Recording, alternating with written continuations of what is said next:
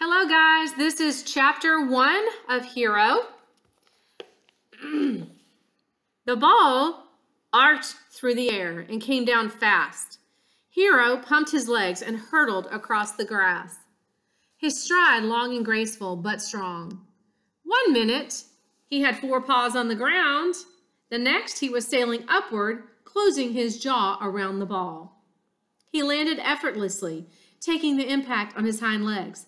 He wasn't even panting. "Did you see that?" Ben shouted at Noah. "He's amazing," Noah said, shading his eyes to watch Hero race back with the baseball. "He's like half bird, half dog." Ben never got tired of hitting balls for Hero, and Hero never seemed to get tired of chasing them down. But the only person who loved playing baseball more than Ben and Hero combined was Noah. This year, Ben and Noah were determined to make the 7th grade varsity team. They came with Hero to the baseball park every day after school to practice throwing, hitting, and catching, and to give each other pointers. Hero bounced back toward them, a slobbery ball perched in his mouth.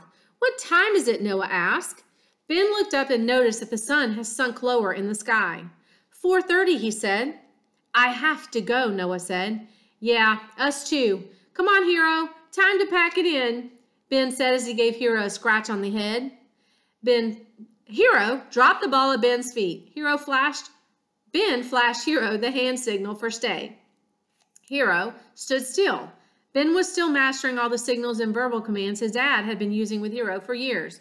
There wasn't much need for Ben to give Hero the special ones like search and track, but Hero knew other commands that would be fun to use, like when to start and stop, whether to run or jump, when to turn around and come back. Hero could stop walking mid-step if he got the right command. Hero's training was at an expert level, and he always followed orders. That's what a police dog did best. The dog fixed his serious eyes on Ben. His left ear twitched. He cocked his head to the right. Ben was learning his every expression and gesture. "You see that look he gives me?" Ben asked Noah. He nodded. "That means he wants me to throw one more ball. Wow, your dog is not only a hero, but he can talk too."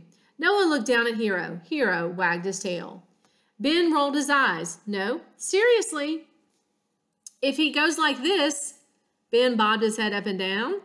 Doing his best dog impersonation, he needs to go out to, do his business. If his head moves to like this, Ben twitched his head to the left, then right, and back again. He hears something outside, like he's on watch or something. Noah looked like he couldn't believe what he was seeing. "Ben, are you seriously acting like your dog right now?" Ben shrugged. "Maybe." Noah dropped to one knee. He held Hero's head in his hands. "Keep an eye on him for me, okay? Hero. If he starts to become more beast than boy, let me know." Hero licked him on the nose. Noah laughed and scratched him behind the ears. "See ya, pal." He stood up and hopped on his bike. "Ben, hit a few more balls, would you? I know I don't need to remind you, but tryouts are in 2 weeks, and we both have to make varsity or it won't be half as much fun." Ben grimaced. "No pressure though, right?" "Right, for real though, Ben," Noah said, suddenly serious.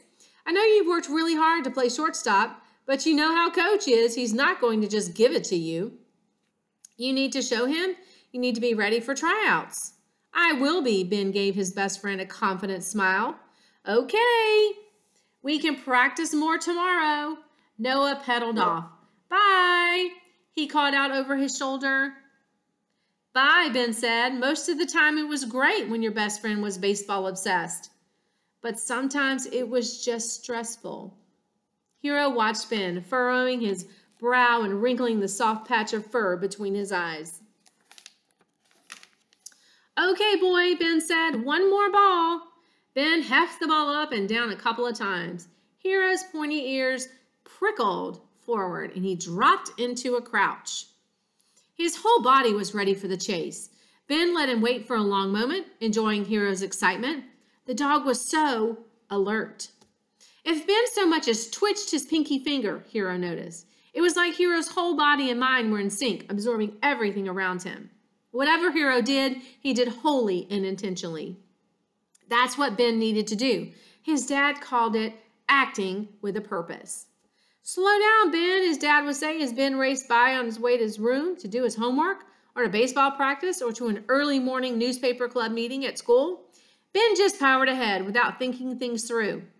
It was the same thing with baseball. He wasn't the most precise player. He just hit the baseball as hard as he could. Ben heard his dad's voice in his head. Slow it down. Breathe. Act with purpose, kid.